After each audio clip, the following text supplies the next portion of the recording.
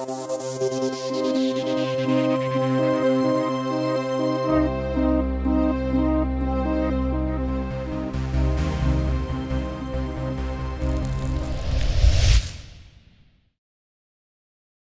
the 1st of January, Nigerian President Goodluck Jonathan announced his intention to cancel fuel subsidies, effectively doubling the price of gasoline overnight. The subsidies are seen as a lifeline to people across the country, over 2/3 of whom live on less than £1 a day. Weeks of protests and strikes have all but ground business to a halt, but what do they mean for Nigeria and the embattled president less than 1 year into his term in office? Hello and welcome to Eyewitness with me, John Rees. Although President Jonathan has agreed to backtrack somewhat on the fuel hike, the protest looks set to continue. People are uniting under the banner of Occupy Nigeria to highlight the wider injustices at the heart of Nigerian society. Decades of bad governance and corruption have left a crippling economic and humanitarian legacy in what should be one of Africa's wealthiest nations. Some commentators are hailing the protests as the start of a sub-Saharan awakening, drawing parallels with the Arab Spring. But are they right to draw such comparisons? Alex Crutcher reports. The waves of strikes and protests sweeping across Nigeria have caused some observers to hail 2012 as the start of an African awakening. Protests began after the government removed its subsidy on fuel, effectively doubling the price of gasoline overnight. Despite having its own vast oil reserves, decades of mismanagement mean that Nigeria imports the majority of its fuel from outside. The subsidy, which brought the price of gasoline down to about 40 cents a litre, is a lifeline for many Nigerians, over 2/3 of whom live on less than $1.25 a day. For many of the protesters, however, this is just the tip of the iceberg. Gathering under the banner of Occupy Nigeria, people have united to voice their anger at the government's repeated failure to deal with economic and social problems and rampant corruption. Camps have grown over the past weeks in public spaces in Abuja and Lagos. The movement also has a massive online presence. Facebook pages and Twitter have united the Nigerian street with the diaspora, where people are using faster internet connections to spread images and videos across the world. Indeed, the methods and imagery of the protests have inevitably led to comparisons with the Arab Spring. But do the similarities stop there? Unlike North Africa, regime change is not so obviously on the agenda here. Rather, the occupations articulate people's frustrations at the gulf between the poor majority and the wealthy political elite. These calculations, posted on one blog, show a Nigerian senator's monthly salary equivalent to $15,000 US. In addition to this, however, they are also allowed to claim a further $118,000 in allowances every month. Indeed, 109 senators have totaled over $170 million in allowances over the past year, and such abuses of power have ingrained mistrust among the Nigerian people. National security issues also continue, with a seemingly perennial cycle of sectarian attacks and reprisals and ethnic violence. Religious and tribal divides have long been played upon by politicians to drive wedges in society.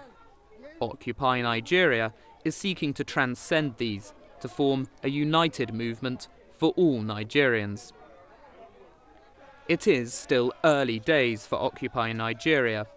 This may not be the start of a revolution, but the new age of mass communication and online social media, used to such great effect by the Arab Spring, is now taking Nigeria's message to a global audience, leading many to hope this could mark the start of a popular drive for accountability across Africa.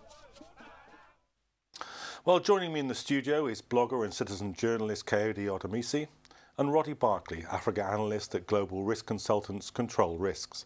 Thank you both for coming in. On the line from Lagos, I'm pleased to welcome Yemi Adamolekun, Executive Director of the Enough is Enough Coalition, an organisation which has been central in the Occupy Nigeria project. Yemi, just tell us, what's the latest situation there? The strikes were suspended this morning by the labor union, but as we're saying now, the strike is sort of different from the protest. So even though the strikes have been formally suspended, people still came out on the streets today. In Kano and Lagos, there was heavy military presence, but a few people still showed up in different pockets, and we expect that to continue in the days ahead. So what is the level of repression been like? Because obviously, when we're making comparisons with the Arab revolutions, this has been a crucial factor in the space that the protest movements have had to develop. How's the situation there? Well, I wouldn't actually parallel it to the Arab Revolution because it's not quite a revolution. It's really, it's mass reaction of years of oppression triggered by increasing fuel prices, and that's changed the conversation simply from fuel hike to a conversation around cost of governance and corruption. So in terms of repression, I think, one, it's not on a national scale. The government just picked really key cities, Lagos being the economic capital, Kano having a history of being quite active in protest and opposition, and just deployed lots of military and policemen to get people from congregating. So people, they had them in, there were 3 major areas in Lagos that people congregated over the last week, and they had police barricade those spaces so people couldn't congregate. And the soldiers actually were telling people that they've been ordered not to allow people to gather together in groups. So you had pockets of people who try to challenge them, but 2 combined reasons. One, because the strike for today, people were asked to stay at home. And also, secondly, because the news filtered out very early that the military were all over town conducting stop and search and blocking roads. That also affected the number of people that came out. Kayode, can you describe for us a little bit the dynamic between the labour movement strikes and the strikes on the streets? I mean, this has been a very important element in the Arab revolutions. The support of the unions in Tunisia was critical. In the last few days before Mubarak fell, increasing strike wave in Egypt. So there's an important dynamic here always between the street and the workplace. Can you tell us how you think it looks in Nigeria? Historically, the labour movement in Nigeria has played a very different role from labour movements in other parts of the world. You know, naturally, the labour movement in Nigeria is geared towards bread and butter issues. You know, they don't deal with the fundamentals. And I think what we've seen in this protest is a new generation of Nigerians connecting with the people and bringing out the issues. Yeah, I recall as a student activist back during the June 12 struggle against the military dictatorship, the labour movement actually the government used the labour movement to break the ranks of the organized movement, you know, campaigning towards a democracy. And so it didn't come as a surprise that the labour movement is playing that historical role again.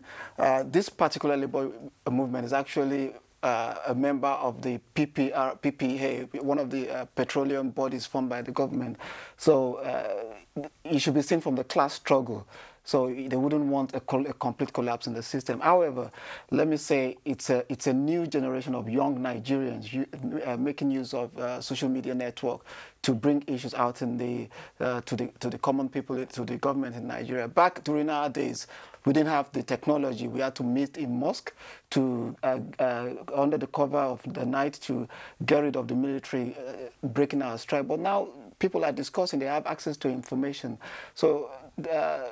You wouldn't compare the labour movement in Nigeria to the labour movement, say, in Czechoslovakia or in the United Kingdom or other parts of the world. I think there's still, if the revolution in Nigeria is going to take place, it's got to take place without the labour movement getting involved in the organizers of Occupy Nigeria must now be central in discussions. I mean, you can't shave the head of a man or a woman in his or her absence. I think lessons will be learned from the failure in this protest. And I think I keep telling people, this is not a revolution, but it's a test run towards a Nigerian revolution. Roddy, how hard do you think these strikes have hit the government? We've seen a bit of a retreat today, enough to break the pattern of the strikes. Is this a kind of fundamental solution for the government, or are they just buying time? I think, well, first of all, I think it certainly has been the greatest test of Jonathan's presidency to date. He had early successes, but there's been a sort of a slow patch in which there hasn't been a huge amount of progress in terms of passing reforms. And that's really been felt amongst the populace.